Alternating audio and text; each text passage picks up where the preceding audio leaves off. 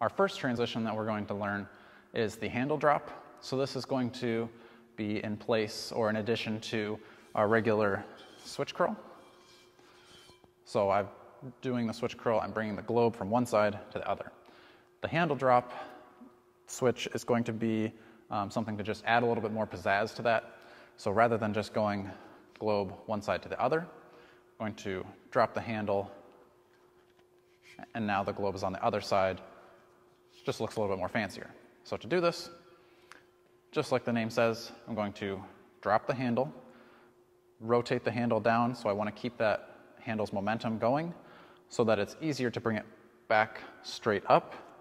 I'm going to regrip with my thumb down, so both my thumbs should be pointed at the globe. I'm going to release my bottom hand, and then as the globe comes up to the top, I want to relax my grip so that it slides up to the top of the globe. Now I'm on the other side. So again, drop the handle, allow that handle to drop so that the momentum carries it up, straight, regrip, thumb down, let go of the bottom hand, relax my grip so that it slides on the other side. So practice that nice and slow. And then as you get more comfortable, you can add a little bit more speed to it. Alternate sides.